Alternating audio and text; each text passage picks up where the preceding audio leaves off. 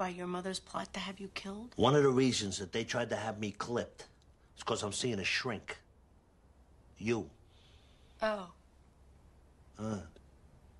You know that patient-doctor conversation is privileged, and I couldn't testify against anybody. Well, maybe they know that. And maybe they don't.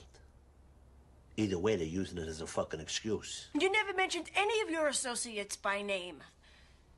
Oh, except for that, one fellow, Booty? Pussy. Pussy! Pussy Booty. I don't know his last name. And look, anything concerning your Uncle Junior... Shut the fuck up a minute. You're in danger. Get out of here. That's not fair. Fair? What are you talking about, fair? Oh, God's fair. They don't give a shit about fair. Okay. What am I supposed to do? Leave town. Today. Right now.